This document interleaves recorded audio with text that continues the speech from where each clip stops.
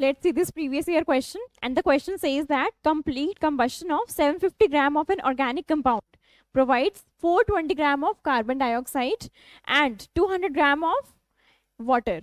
The percentage composition of carbon and hydrogen in organic compound is 15.3, and so you have to calculate the percentage of hydrogen that is present in an organic compound.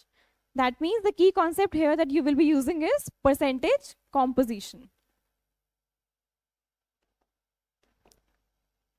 It is equal to the total mass of that particular element present upon total mass of the compound into 100.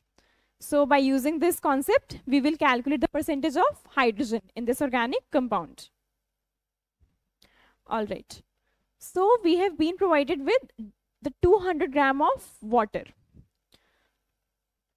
First of all, if I'll go with this H2, right? So 18 gram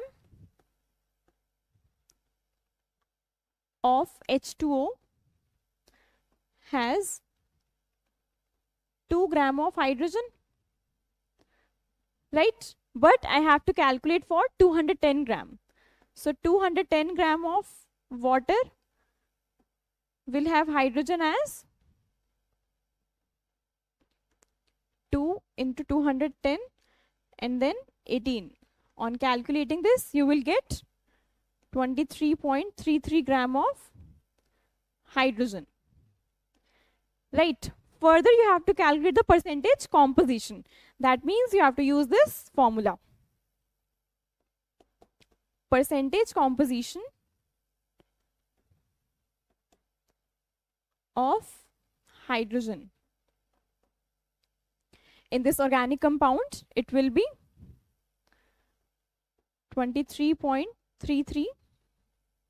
That is mass of hydrogen present and the total mass of the compound, and that is equal to 750 grams